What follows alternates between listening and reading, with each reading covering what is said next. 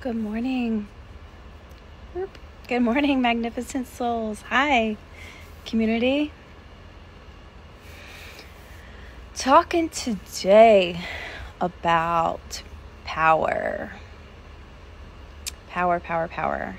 And kind of, I'd love to hear how you're feeling about this subject, about feeling powerless in your relationships, or what questions come up for you as I share.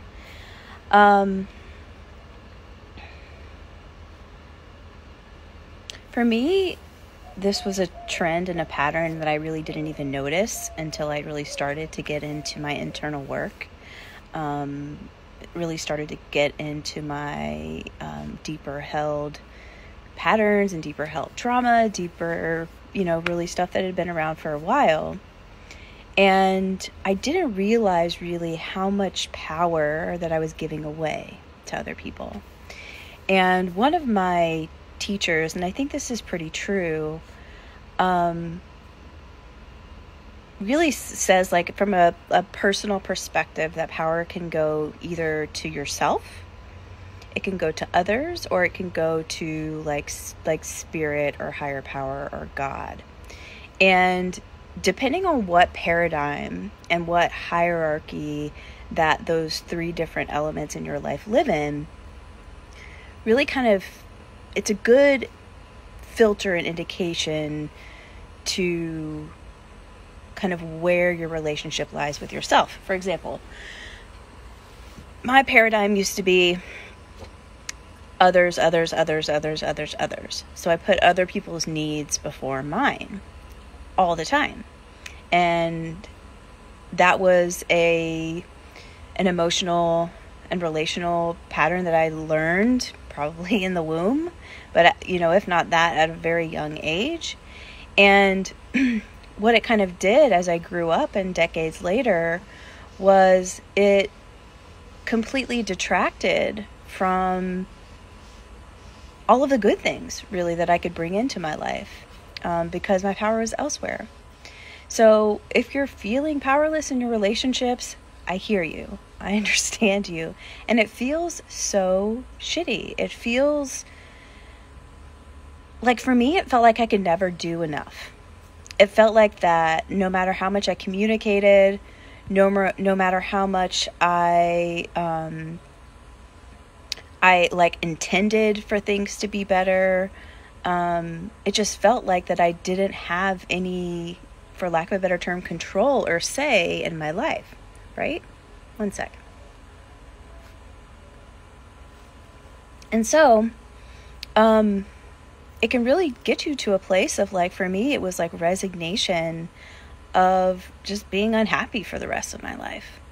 And for me, it took me to a place of like deep sadness and deep depression, because when you feel like that you don't have agency, if you don't have control, if you can't be self-actualized as the beautiful human being that you are, think of how disconnecting that feels to like your internal being and your internal self. It feels really, really just horrible. And if you're there, I freaking feel you. But what I want to say is that this can change. Like, this paradigm can change. And if you are kind of thinking that if you have a particular relationship in mind, it doesn't have to be a romantic relationship, but this is seen a lot with relationship with money and power, right? And the things that people do for that is, the thought that I would love for you to consider is, wherever you're feeling powerless, wherever you're feeling kind of out of body and disconnected with a particular relationship, family, romantic, or otherwise, I would urge you to think about what that is giving you. Like, what are the internal needs that relationship that you're having trouble with is supposedly giving you, right? For me, when it came to romantic relationships, it was a lot about like love that I didn't feel within myself, and a lot about validation. With money, it feels, it is something that I'm still healing, if I'm completely honest. But it really felt like before that if I reach a certain amount of money in my bank account, then I would be happy and then I would be okay. And what that does over time is it takes our agency and our power out to something or something else. It puts that thing kind of in control of how we feel about ourselves. Because what happens if we can't get it? We feel bad.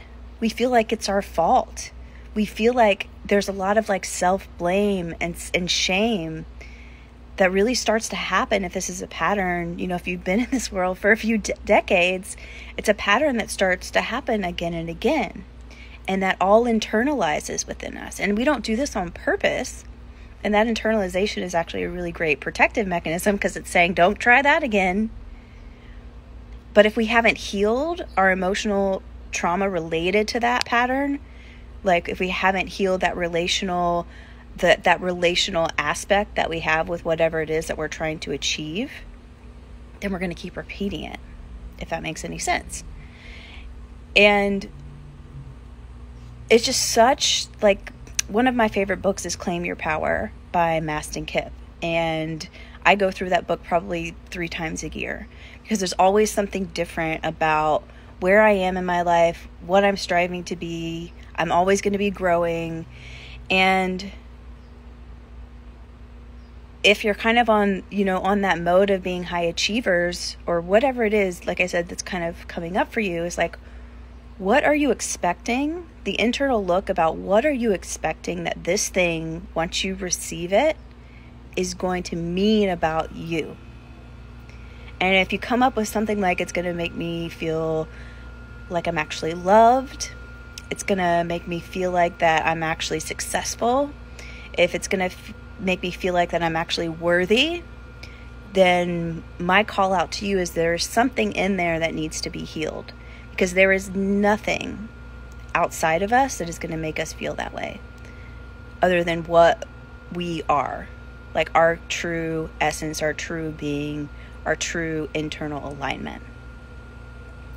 And when you heal that, you really start to come into our, like I said, our pure essence and our pure being. And it doesn't happen overnight, but it does happen. Like I'm a proud example of that. Is instead of like our immediate reaction of hurt and pain, of whatever, of anger, of sadness, of shame or blame, over time, it turns into kindness, love, and compassion for ourselves. And then we can start to make decisions that are aligned with us rather than aligned with other people. Bringing those, whatever that extra stuff that we all want, like that love and connection. In order to feel that love and connection that we want, we have to have internal power, or all that power is going to be directed outside. I hope that helps today. Bye. Thanks for hanging, Randy. See you next time.